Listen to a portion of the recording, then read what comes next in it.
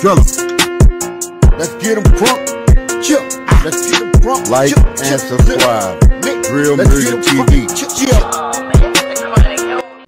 Okay, I want to speak on the Lil Reese and Lil Durk, you know what I'm saying, situation. A lot of people try to instigate that beef.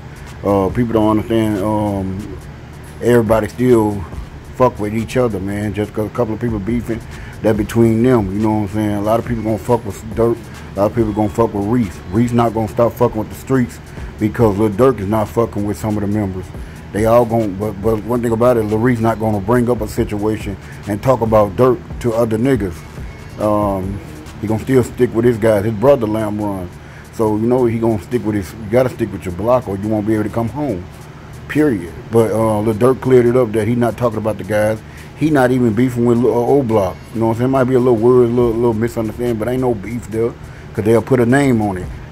But a lot of people be trying to. I'm not gonna post nothing if I know for sure he ain't put a name on it, unless he writes something and you know for sure he talking about that person. And yeah, Lil Durk just cleared the air. He not beefing with Oblock. He not beefing with Lil Reese. He not even beefing with the other guys from Lamb Run. It's just a little misunderstanding right now.